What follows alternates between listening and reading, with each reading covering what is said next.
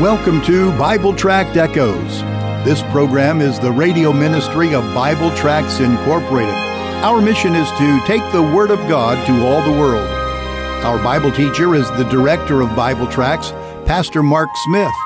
Since 1938, Bible Tracts Incorporated has been publishing clear gospel tracts and supplying them to churches, missionaries, and individuals all over the world, and all at no charge.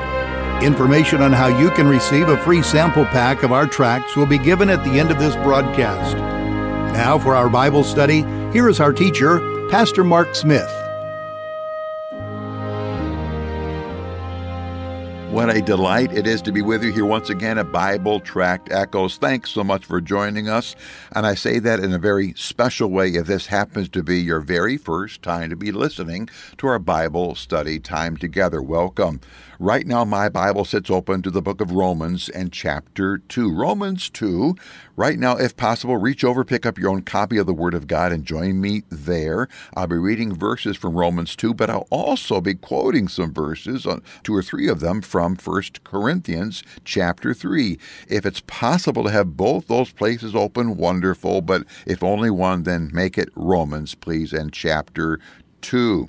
I have in front of me a gospel tract. Now listen, we're coming close here, you know it, to Christmas time. We have Christmas tracts. If you need Christmas tracts to put in your Christmas cards and give out at Christmas time and hand out as you're buying presents in the store and so on, please, you need to get them from us right away. I'm going to highlight a different tract here in a moment, but listen, friend, if you're going to have Christmas tracts to do Christmas evangelism, you need to pull the trigger on getting those from us here right away. We'll be giving information about how you can get those free tracts from us here in just a moment. Let me lead, though, into our Bible study this way. Yesterday on the broadcast, I mentioned the book of Revelation, chapter 1, and that is where the Apostle John sees Jesus, but he doesn't see him as he did during his earthly ministry. John in Revelation 1 saw Jesus in what we called yesterday Jesus' judicial appearing. He sees Jesus in a vision, and Jesus is portrayed in symbolic ways.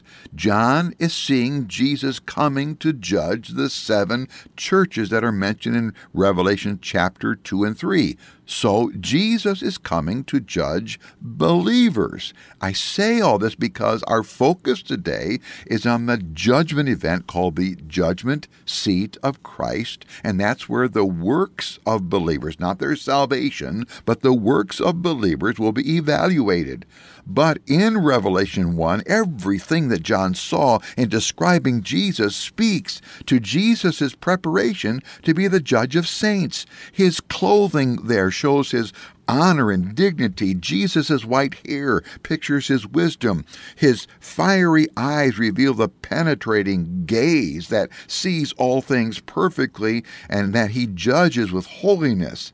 But then Jesus' glowing feet depict that he stands ready to trample on all that displeases him, that's unfit. And finally, his roaring voice indicates that his word and judgment is with authority, and it's final. I certainly do not know what Jesus will look like when we see him at the judgment seat, but it's wise for us to catch a glimpse of just who it is that will be evaluating our service. To that end, join me in Romans chapter 2. I mentioned a gospel tract a moment ago. That word tract is spelled T-R-A-C-T. It's an evangelism tool. It's a short written presentation of how to know Christ as Savior. The one in my hand right now is entitled Ready to Die. It is a tract designed to evangelize those that have been or presently are in the military in particular. It's a true story. It's a testimony tract of a young man named Dunkley And he died in Iraq during his second tour of duty, but he died as a powerful man living for Christ. At his funeral, there were just hundreds of people there, including high-ranking people in the military, because this young man had impacted their lives with the gospel. This gospel tract will not only explain the gospel clearly, it will also challenge anyone who reads it who is a believer on how to be a powerful liver of Christ, how to live out Christ. Oh, friend, ready to die. Powerful tract. Get it from us. You can go to our website, which is BibleTractsInc.org, and order tracts, get a free sample packet, or wait till the end of the program, and my announcer will give you our contact information. Well, I need to get into Romans chapter 2 here. Verses 1 and 2 say this: Therefore thou art inexcusable, O man, whosoever thou art that judgest. For wherein thou judgest another, thou condemnest thyself. For thou that judgest dost the same things. Listen now. But we are sure that the judgment of God is according to truth against them that commit such things. Let me read verse 6 now. Who, speaking of God, will render to every man according to his deeds. And one more verse, verse 11. For there is no respect of persons with God. Those are the verses I want to highlight here as we come to our study today. I've read these verses, as I said, out of Romans 2 for one key reason. They give to us some principles, key principles, as to how God judges.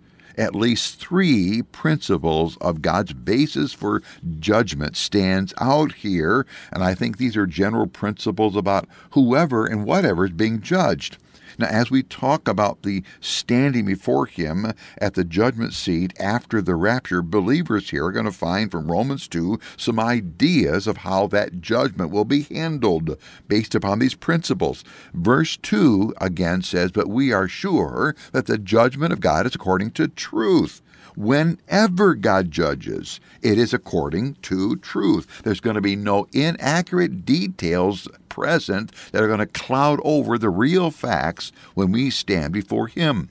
The second principle is found in verse 6, which says this: Who will render to every man according to his deeds. Now, the key idea here is that Jesus judges based upon facts, based on the actual deeds people do. Now, nothing is said here about your emotions, only deeds.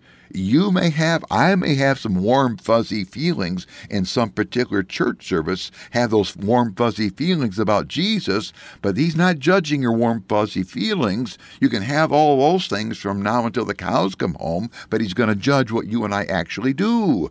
Finally, the third principle is found in verse 11, which says, For there is no respect of persons with God. God judges people not on their rank, not on their wealth, not on their birth status. He judges people as people. He's a just judge, and He does not get impressed with our earthly status. Now, with those principles identified, I'm now turning over to 1 Corinthians 3, where in verses 8 through 15, I find some clear statements that help me answer this question. Here's the question: What will Christ be evaluating at the judgment seat? Again, just only believers there. Church-age saints are going to be there. And as the saints are there, what will Jesus be focusing on? Well, verse 13 of 1 Corinthians 3 says this, and I'm reading now: Every man's work shall be made manifest. That word manifest means visible. Now, just how it will be that God will make our works visible, I don't know. We're not told. But I do know they're going to be made visible. But then verse 13 goes on to say this, and I'm reading again: For the day shall declare it, because it shall be revealed by fire, and the fire shall try every man's work of what sort it is. Now, notice here, it's the caliber of our work, or maybe it'd be better for me to put it this way: Jesus will be judging the quality of our work more than the quantity. But stay here in 1 Corinthians 3 with me. Look at verse 8. Verse 8 says this: Every man shall receive his own reward according to his own labor. I'm going to read that again. Every man shall receive his own reward according to his own labor. In this verse, the words every man have first and foremost pastors in view. That's what the immediate context is about. But that being said, the general principles here do apply to all saints.